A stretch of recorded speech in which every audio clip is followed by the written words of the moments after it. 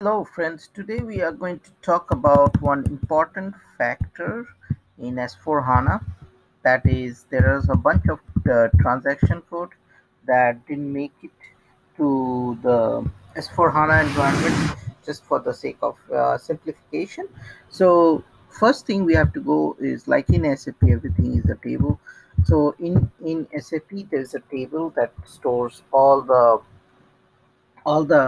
um, the transaction code that has been decommissioned or didn't make it or rest in peace or whatever you want to say. Okay, so here you can see, so this is the table name. Okay, prgn underscore corr2.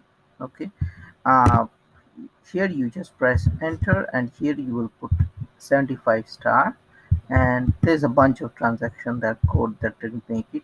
So there is 338 of this. Now which are these transaction codes that didn't make it? The SAP didn't provide a, the text and all those things they didn't provide. So let's find whether we can create a simple query, that ABAP query that will help you to find what are the changes that you can do. Okay, so let's me go here. We go to SQVI. Okay, and we are going to use, we'll create get obsolete Tcode. Okay, and I was working on this. Okay, it's being edited by user, so I think I was playing with it. Okay, here is that. So let me go and we'll start from scratch everything. Nope. And we are going to go and we'll create new get obsolete transaction code in S4. And here what we'll do a table join. We'll click create. First thing, we'll add a bunch of tables. So what we are going to do, we are going to do this, and now we are going to add another, the TSTCT table that we can use. Okay, now another thing is I cannot add the same table over and over again. So what we can do is we can manipulate the data a little. Okay, and we can go here C11 and we'll try to find whether there is any table. I can use TSTCT, and let's see, TSTCT, and we'll just go and click views. I hope there will be some views. Oh, we have a bunch of views here. So let me TSTCV, what it does, this view. I just want to make sure. Yeah, that's good. TSTCV. Try to. So what I'm trying to do is I cannot add the same table over and over again. So I'll get the short description of one, but I will not get the short description of this one. So I'm trying to fool the system, and I'll put this one TSTCV now. Now let's, since I have fooled the system, I'll fool the system in a proper way. So what I'll do, I'll put decode here. This one will match this,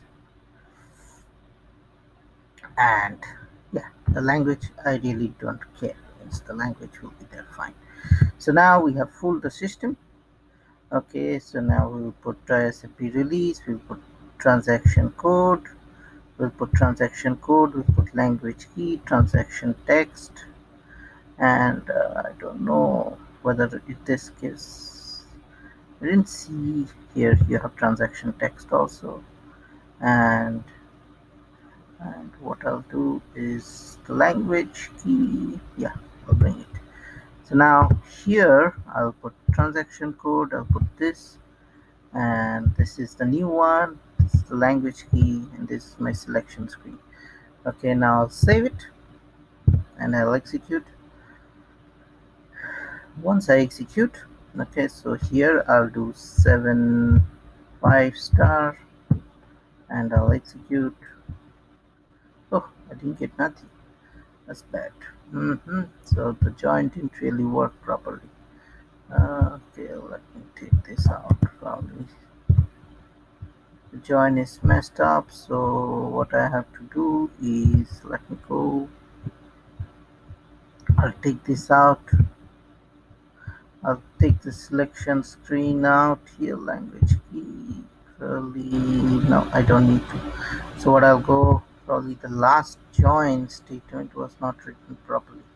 So I have the T code, I did the T code, the language key, let me see, delete link, and TSTCV, no, this one is already there. So I'll take this out, oops, sorry. So now I made a mistake. I delete this link out, and I'll do this with this, and now I'll save it and we'll see how it works.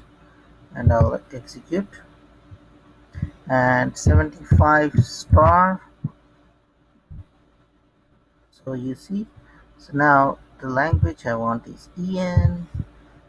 I don't want all the languages. So here you can see all these are the new ones. So transaction text, I'll probably want it, so I can figure it out. So what I'm going to do is, in the list field, I'll bring transaction text. So can I move this up? Okay. Yeah, I'll move it up. I'll move it up. Yes, and this one I'll move it here, and this one I'll just move it up, and I'll save it. I'll execute it, and here I'll just populate 75 star, and I go execute. And here you can see this is the new old transaction code, okay, and this is the new transaction code. So you can see, so this is pretty handy. So we'll just give mp01. This is one casualty, I know for sure. So you see postgres receipt, and this is very handy. So what we learned is the T code, which the table, as well as we created the join for this.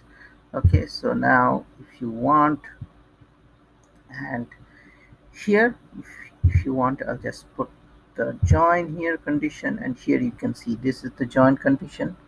Okay, so you can see the join conditions here, so different. So I'll just make it bigger so you all can see it. So this is the join condition that you have to do, and then you'll get everything out. Okay, so now I'll save it, and that's it. Now if I want to give it as a program, you just create additional function, generate program is generated. Now I go additional function, display report name. This is the report name. Okay, you copy this, control C, and now I'll just go /n se38. Okay, so you don't need to even write a program, so you just execute, and that's it. Voila, we have it. So that's it for this tutorial. So we learned what are the different, how to find which are the transaction code that didn't make it to S4HANA. I will create a new tutorial, separate tutorial for some specific important transaction that didn't make it to S4HANA. Yeah. But we saw there is like 338 of this. Probably I'll create 10 more videos related with the important transaction codes that didn't make to S4HANA. Stay tuned to my channel, and happy SAP learning.